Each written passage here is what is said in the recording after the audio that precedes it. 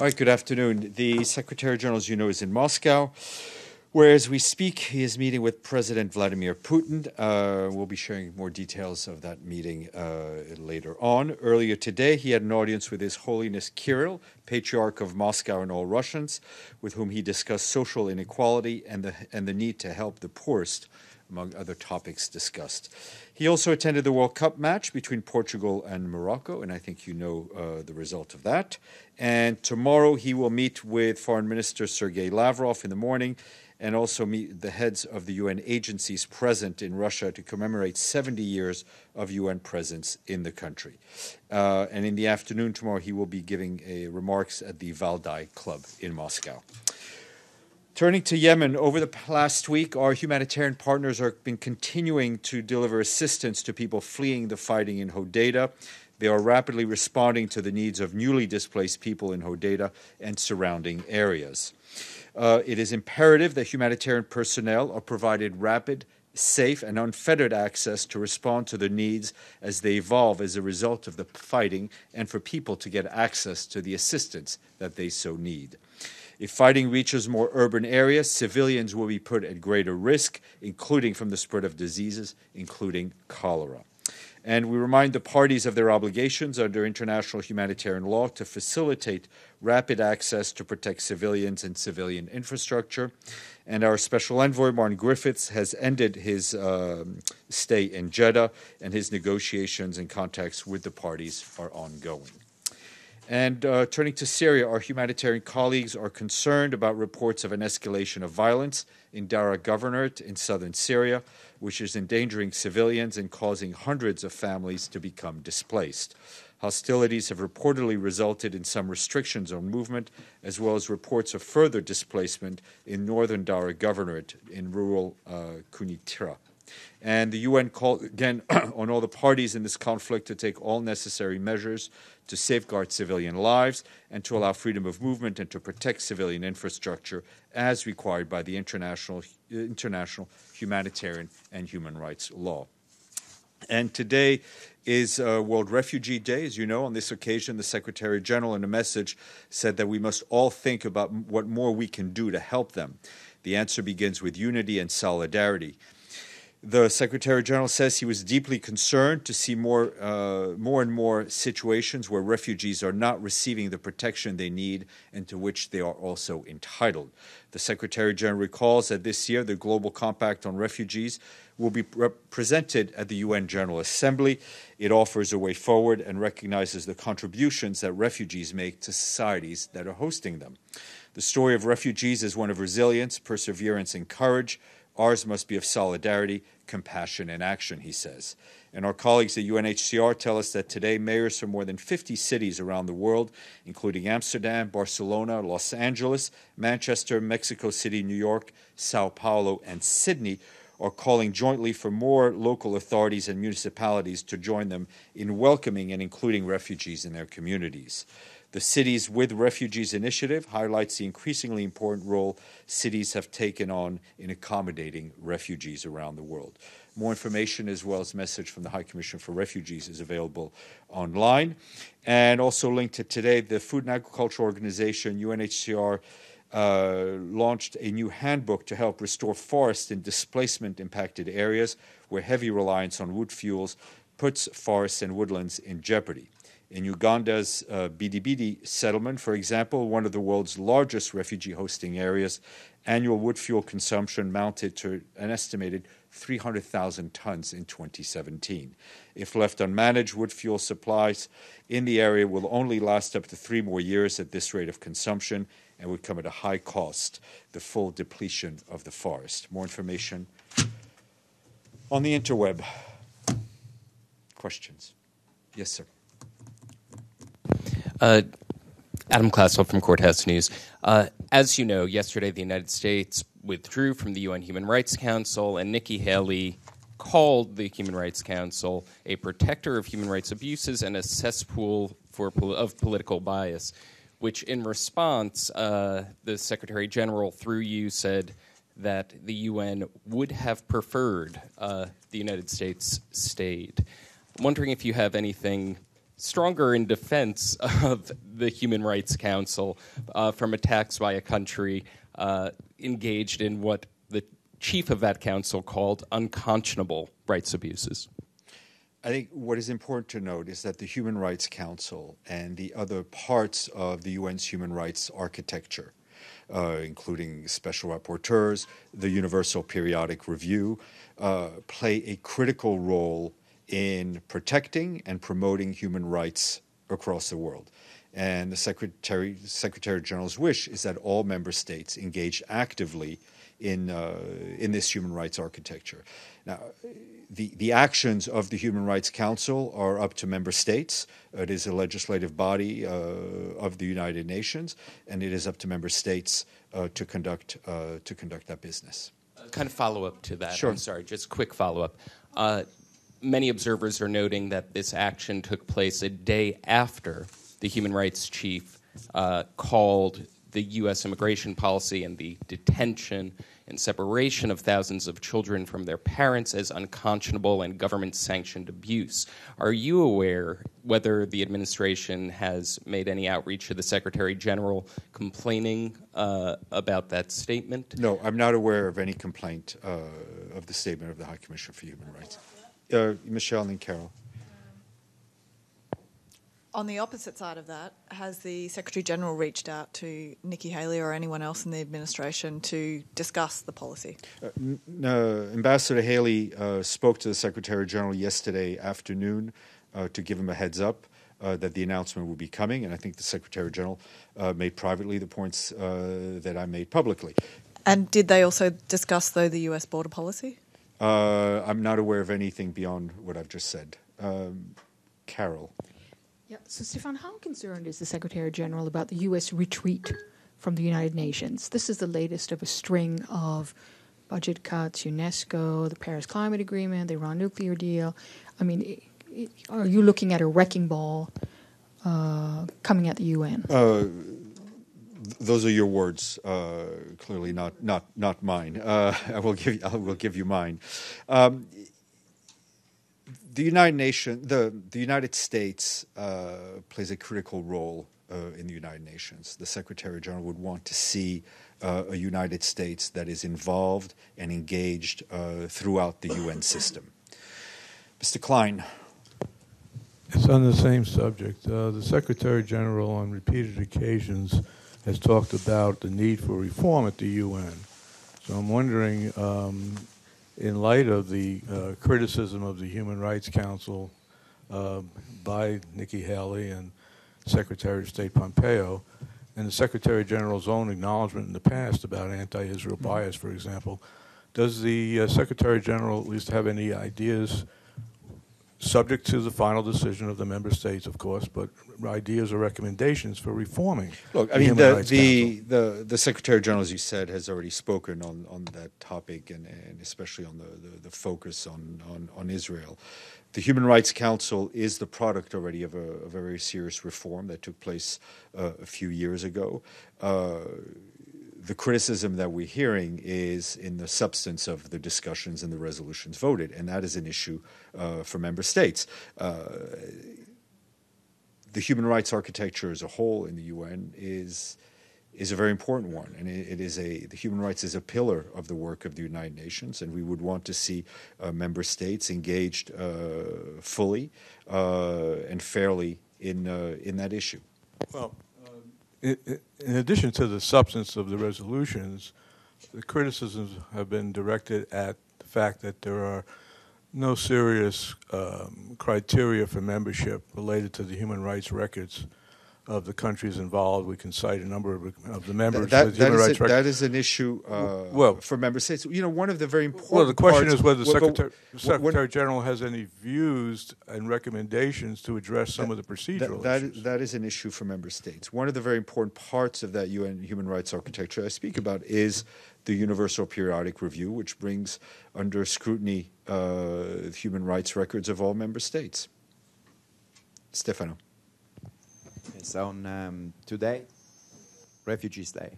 So the question is is the UN and the Secretary General in particular monitoring with attention how migrants that are stopped in the Mediterranean, but also situation happening here in the border with the United States, how the recognition, if you want, when a migrant is applying as a refugee status, a political status, how the steps. Look, that it's a question of concern for us all over the world. It is one in which UNHCR is in the lead, and they're actively, obviously, following those issues. It is up to all member states who have signed on to the Refugee Convention to apply that convention fairly and in full recognition of the rights of people asking for asylum. And the question was finishing like this. I asked this before. A migrant, somebody that starts his journey as a migrant, but then during the trip received abuse, is under circumstances that put in danger his life. Does the UN consider this person a refugee? Each case has to be examined. Yes, sir. Follow-up on the withdrawal of the U.S. from Human Rights Council. Will the Secretary General express or say more in addition to the 2 sentences you sent out yesterday? Well, I'm sure you'll be able to ask him when you see him at the press conference. But I think I've expressed his position. Mr. Lee. Sure. I have a couple of different. Sorry, next week we've announced it. Yeah. Yeah. Okay, go ahead. Sure. A couple of human rights questions. One is in Mali, it's been reported and acknowledged by the defense minister that there are mass graves of civilians killed by the Malian military. So I wanted to know, given that the UN peacekeeping mission there often patrols together and works with the Malian military, number one, is the UN aware? I mean, I'm assuming if they were aware. We're aware of the situation, and the UN mission there set up a human rights investigation team which has been looking into these events since June 16th, and it will be dispatched in the field soon if it has not already done so. And the mission takes note of the communique issued by the Malian Ministry of Defense referring to the alleged involvements of military personnel in those deaths and the launch of the judicial investigation, and the mission stands ready to assist. Does this change in any way the cooperation of MINUSMA with units or individuals in the obviously Malian military? An investigation is ongoing. The other one is that I'll come back to Masood. Thank you, sir. Thank you, Stéphane. No. What I just want to find out on this another treaty that Trump administration has withdrawn from is the Iran deal. In United Nations opinion, is Iran still abiding by what was negotiated between all parties? I think the IEA has spoken on that, and the Secretary General is reporting under the accord. Edie. Thank you, Steph. There's been an announcement today that Eritrea's president is sending a delegation to Ethiopia for peace talks. This would be the first delegation since the border war in 1998. Does the Secretary General have any comment on this announcement? Yes, we've seen the press report, we've seen the news. It's obviously a welcome development. I think we saw earlier in the month first opening by the Ethiopian government to Eritrea on this issue. We obviously stand ready to play a role in anything that would come forward in assisting the parties. As you know, the UN has a long history through a peacekeeping mission and the Border Commission in the conflict between Ethiopia and Eritrea. But obviously, we'll see what happens. But we clearly welcome this development. Adam, and then Carol. Yesterday as well, the Secretary General said that Gaza was on the brink of war. Any elaboration on the Secretary General's statements about that, number one, and number two, also the timing of the deterioration of the conditions in Gaza and U.S. withdrawal yesterday? Any connection you're aware of? No, I mean, in your second given- part's really a question for the U.S. administration on timing and motivation and Right. so on. We are, I think, any observer, and as Mr. Mladenov said yesterday, I think we're in a period of high risk in terms of Gaza. We are pushing for a number of issues, including greater humanitarian aid, political, the return of the full control of Gaza under the political of the authority of the Palestinian Authority, working with various high-level groups in terms of increased humanitarian aid, and of course, dialogue between the Israelis and the Palestinians. Carol, then Masood. Stéphane, on Yemen. So where is Martin Griffiths? My understanding, he left Jeddah. He's most likely in Amman, but we'll double check. Okay, and can I ask? You mentioned, the call for rapid, unfettered access for aid. Again, is the fighting or the airstrikes threatening the humanitarian operations, access to warehouses? Has the road from Sana'a to Hodeidah been closed? The continuing fighting makes it more difficult to deliver humanitarian aid. It also increases the need for humanitarian aid because you have people fleeing their homes. I think there were some 5,000 families that have moved over the last week. That complicates the situation. As far as I know, the port of Hodeidah is still operational. As I mentioned, WFP had been offloading ships, taking advantage of the fact that it remains operational. Any fighting makes our work, humanitarian work, more difficult, and I think our great concern is if and when the fighting spreads to more urban areas with the risks that imposes. Masood, then Matthew. Yes, Stéphane, about this, maybe you have already answered this question about the Yemeni children, that they need essential drugs which they're not getting, especially life-saving drugs, which they're not getting. This is the latest report. Do you have anything on that? Not specifically, but just to say the humanitarian situation in Yemen remains horrendous for civilians, including children. But Matthew, do you have anything? I don't have anything specific on that. Matthew, and then Sure. James. Yeah, I'd wanted to ask you, the Security Council's meeting about, obviously, Sudan and the ICC. So I wanted, in listening to Fatou Bensouda express frustration at states' failure to act on the indictment against Bashir, I just wanted to ask you, again, it wasn't clear to me what the answer finally was in terms of Marta Ruedas, who was at that time the resident coordinator in Sudan, taking this 2 Niles Award from President Bashir. How is this consistent with the expressed policy of absolutely minimal contacts? Was it somehow required? How did the Secretariat decide that this was a good interaction with the indictee? I didn't say it was a good interaction. I think I answered on May 4th, and that answer has not changed. Yeah. Go ahead. Could I get a little bit more of a readout on Special Envoy Griffiths' trips to see the Houthis and to see the Saudis in terms of, has he got any progress on a Hodeidah deal and the UN taking on the port? Were those meetings positive? And secondly, on the wider peace deal, were those meetings positive? We're in the middle of an extremely critical period. Mr. Griffiths is having contacts, I said, in Sana'a with the Houthis and others, in Jeddah with the coalition, with the Yemeni government. I think from our point of view, we're going to let him do these discussions as discreetly as possible, as anything is ever discreet. And I think when he's ready to emerge with some sense of where we're going, he is. But I don't want to preempt anything he may want to announce. Yes, madam.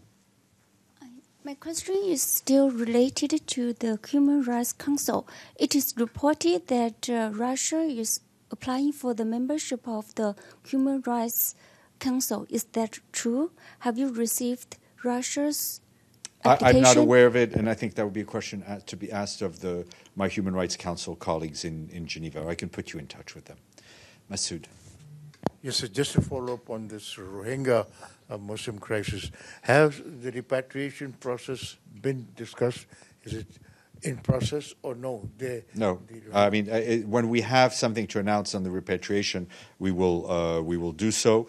Our position remains the same, that people will need to choose for themselves when, if and when they want to return in a way that is safe, dignified, and of course, and most importantly, voluntary. Mr. Lee. Sure. On sexual harassment and the UN system, I'm sure you've seen there's a group called the UN Feminist Network of Staff.